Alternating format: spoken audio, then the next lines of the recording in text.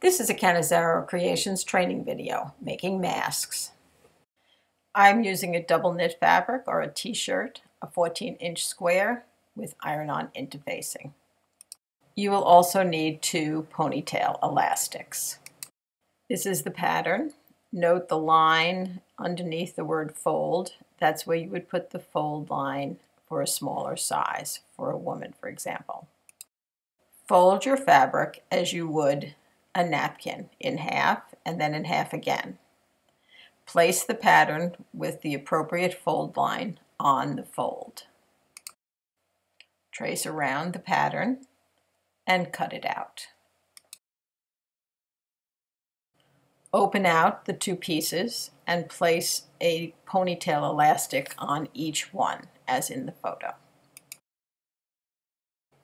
Layer the 2 pieces right sides together.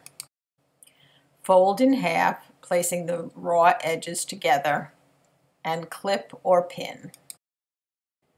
Sew 1/4 inch from the edge of the fabric, backstitching and securing it at the other end. Now for the trickiest part. Through the side opening, pull the inner layer out.